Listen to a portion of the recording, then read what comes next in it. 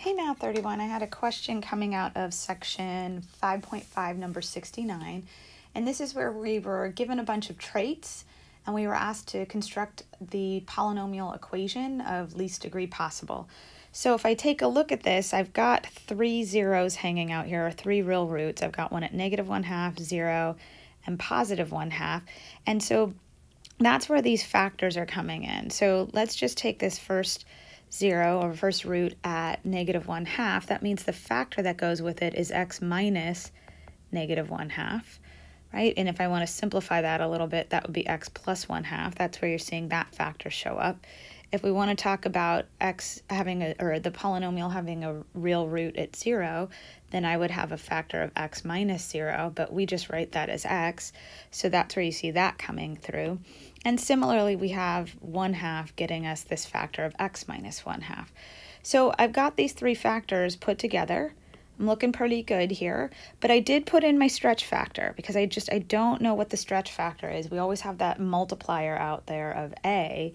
And for me personally, I see that there's some fractions here and here, so I tried to simplify it a little bit. And what I did there is I said, well, if I wanted to get rid of these two fractions, I would need to multiply this factor by 2 and this factor by 2.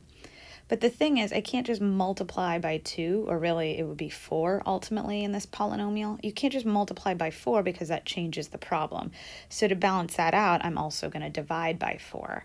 So let me erase this stuff right here. So if I take a look at how I expanded this, I said this would be equal to a times x, all right, times 1/4, times 2 times 2, times x minus 1/2, times x plus 1/2. And I know that seems funky, but I want you to see that really all I've done is multiply by 1, because 2 times 2 divided by 4 is 1. So I haven't changed the problem, but I am going to rework how I distribute this. So I'm going to have ax over 4 here, and I'm going to do 2 times x minus 1/2, and then I'm going to do 2 times x plus 1/2. Right? So I'm going to move the 2's around. And if I start to do this a little bit more, I could just make this a over 4 times x. When I distribute that 2, I'm going to have 2x minus 1. When I distribute this 2, I'm going to have 2x plus 1. And so that's where you see this line coming from. All right, and then when I FOIL these together, I have a over 4, we have an x, and then outer and inner cancel, so I get 4x squared minus 1. And then I go ahead and I'm going to distribute this x through. So I'm looking ultimately at a over 4, and then we had 4x cubed minus x. So again, we're getting closer. I would just say that if I look at this version of the function here, I think that's much simpler looking than when I started. So that's why I did it. You don't have to, but I felt like it.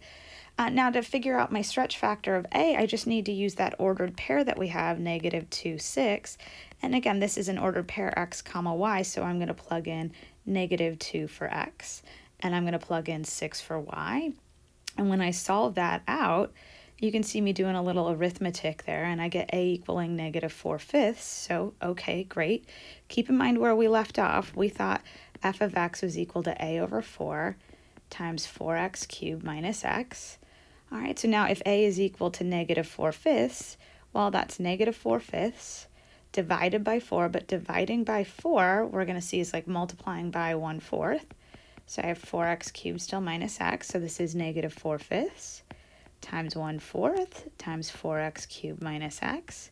The 4's cancel, and then you see that my function is ultimately -1/5 times 4x cubed minus x. And that's where I'm getting this final answer. All right, so I hope that helps with which one was this? I think this was 69. All right, thanks so much, everyone. Bye.